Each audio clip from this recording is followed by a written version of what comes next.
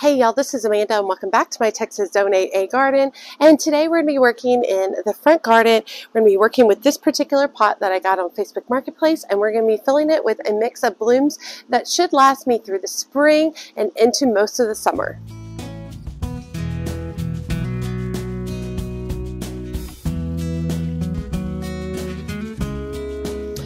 Okay, so if you didn't catch my Facebook Marketplace find where I got several of these pots, I'll post that video below. It's really fun.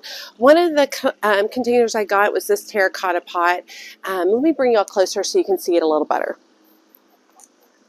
Okay, so this is a good size container. I would say it's at least maybe 10 gallons. I'm not sure.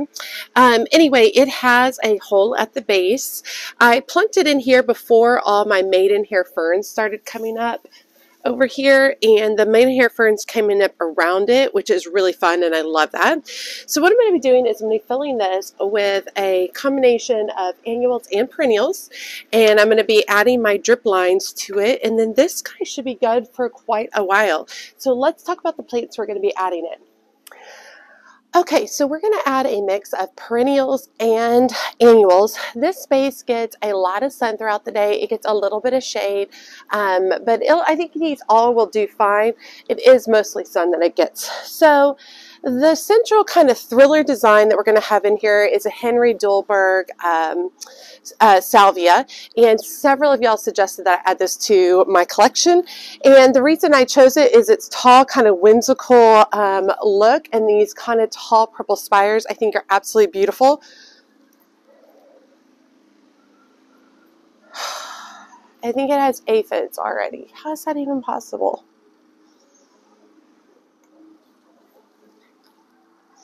Okay, real quick, I'm going to cut off the few aphids I see real quick and throw them away. I would just prefer to do that before I even mess with this plant, even planting it. You know, I was talking to some of my friend gardeners, and they had talked about how they had already seen aphids in their garden.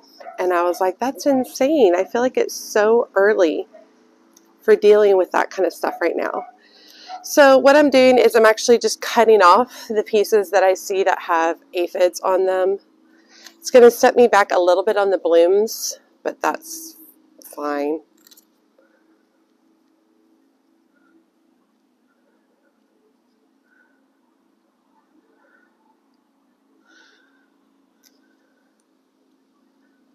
And then once I get this whole design set up in the container, I'll treat it for aphids just to make sure that I'm on top of it.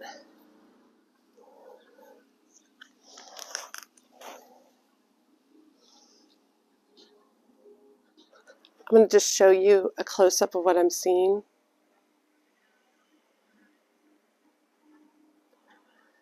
So that's the kind of aphids I'm seeing. I see these. Okay, moving forward. Aphids don't freak me out too much. They only go after a few things in my garden, so don't stress me out too much. It's just weird to see them so early this season. And like I said, I'd just been talking to some other gardeners about how they had seen aphids in their gardens already, and I was like, that's weird. It seems early. Here you go. So anyway, we're going to have the Henry Dulberg salvia as the main thriller in the design. We're also going to accompany it by the salvia greggi, which is called Mirage Rose Bicolor. It has these beautiful bicolor blooms that are kind of peachy and pink. This is also a perennial. And then we're going to accent it with a couple of different things. I bought this one container that's supposed to have 3 different varieties of plants in it. I've only seen 2 of the varieties. I forget the varieties at this exact moment. Oh, here it is.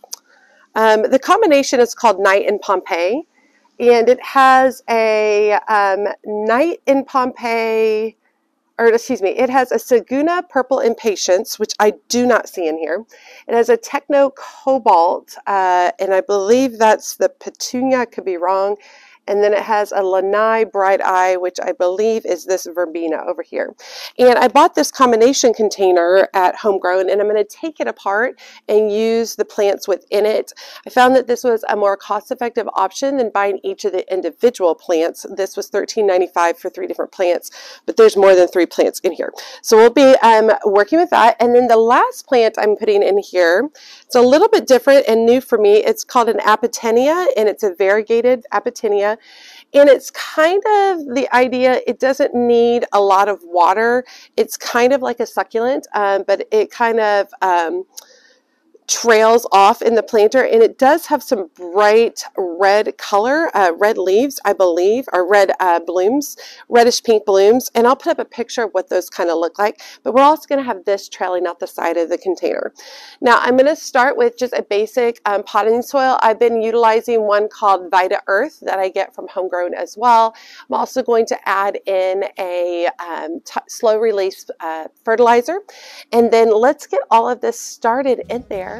Okay, I'm actually going to start with this soil called Star Green potting soil, and I don't really like it. It feels like mostly bark, but I'm going to put fill the container with about half of this. I think this will be good for drainage.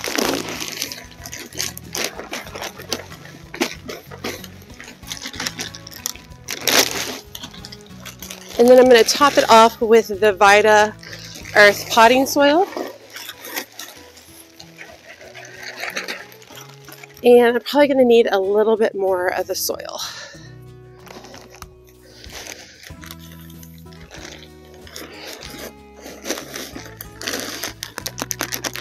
Now, this is definitely going to be a tight fit on the container. But y'all know how I love myself a nice full container. Oh, I just put this in, but let me go grab my plant tone so I've got that in here too.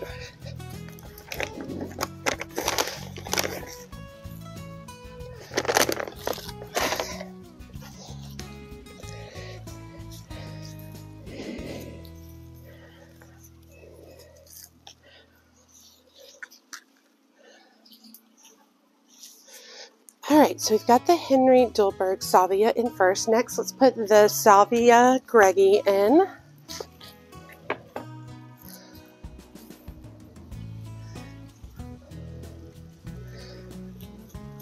At least now it's root ball up a little bit. And I'm going to have it angled a little bit so it's kind of spilling.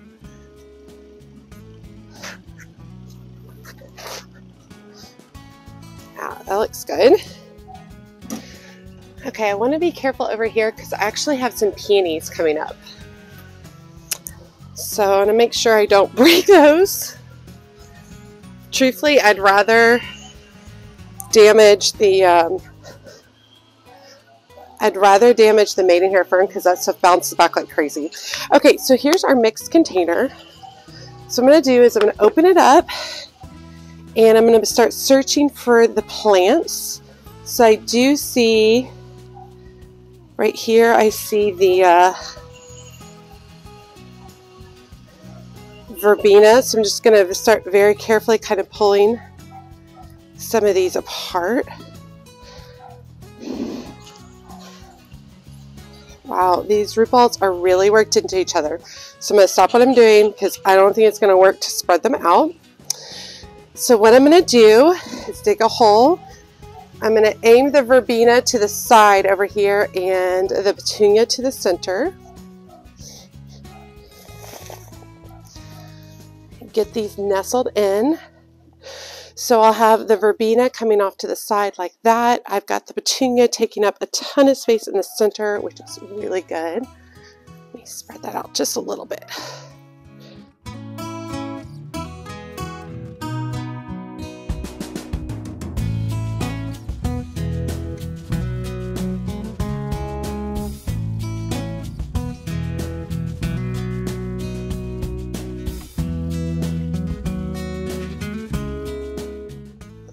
Okay, looks good. And then the last thing I'm going to come through is the apatenia. I'm going to put it right here on the side for a little burst of color. I like the variegation as well. And like I said, this one acts more as a succulent. So this will be a little interesting having it in this design. I want to make sure that it doesn't get overly watered.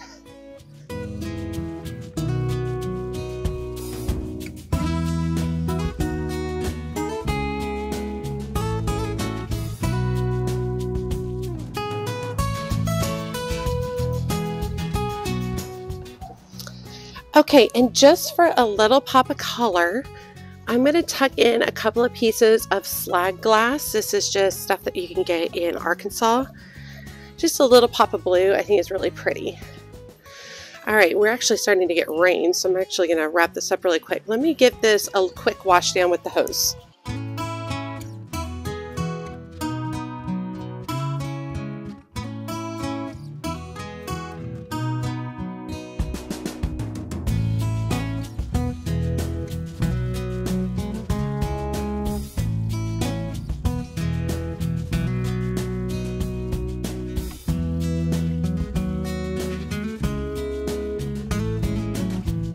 Okay, so I really like the look of it. Remember how I talked to you guys a lot about how I really want things to look like tucked in, like they've been there for a long time. And that's the overall goal with this container. You can see all the maidenhair fern coming up around the base. I literally plopped this right in the center of the maidenhair fern plant, and it's all coming up around the side, which is really pretty. Here are the peonies popping up over here. I believe these are Carl... I don't remember, something like that. It looks like I got a lot of, need to deal with some weeds over here, but I actually need to come in with a big bag of mulch to come across here. My next project is planting some petunias here, so I haven't done that quite yet. But yeah, I need to add some mulch right there. Kleinsfeld, Carl, something or other. I'll put the name up below and a picture beside it. They were new to me last year, so of course they have not bloomed for me as of yet. But I really like the look of this. I think it fits really well in this area. I like the height of the salvia. I think is really nice. And we've got the salvia greggi, which as you can continue to cut that back throughout the season, it'll continue to give you color. We've got the verbena. We've got some beautiful kind of magenta purple petunias popping up, and then the apertinia coming out the side with a few pieces of tucked in slag glass. I think it looks great. Terracotta ties in really well. Okay, this is what I'm going to utilize to treat the aphids. I bounce around to several different things in all honesty, and this is just easy, pre-mixed, already ready to go. I don't have all my stuff mixed up already because I was not expecting aphids this early. But this is Captain Jack's Insecticidal Super Soap. I get this from Home Depot, but it does kill aphids. So I'll just be spraying this on now. I'm not going to spray this at this exact moment because we are getting a lot of rain right now, and it will just wash it all off. So after the rain stops, then I will go ahead and apply this. Okay, that was a fun, easy project. I know this is not a long video. I've had several long videos as of late, so I wanted to pop in a short one just so that you guys don't get bored with everything. But I've got several of these pots throughout the garden that I'm going to be working with. And that's something of a little bit of a different approach. Typically, I put everything into the ground in my front and side gardens. And that's something I've always done. So now I'm trying to explore with more height and more depth by including and tucking in actual containers and then working in perennialized gardens with some pop-up annuals in those containers. I think it's going to go a long way to add to the maturity of my garden as I continue to grow and build this garden, but it's feeling really good so far. I'm just going to do one container at a time. I don't want to do all of them at the same time. I really want to enjoy and take my time as I go through each one, making sure that I'm investing in some perennials that I'm excited about and perennials that are appropriate for whatever area that particular container is. Okay, the rain is coming quickly. I hope you guys enjoyed today's video. As always, make sure you hit that subscribe button and that notification bell so you know when my latest videos are up. And make sure you check me out on Facebook, Instagram, and TikTok. As always, she's a mad gardener or a decorator or anything else that she wants to be. Thanks, y'all.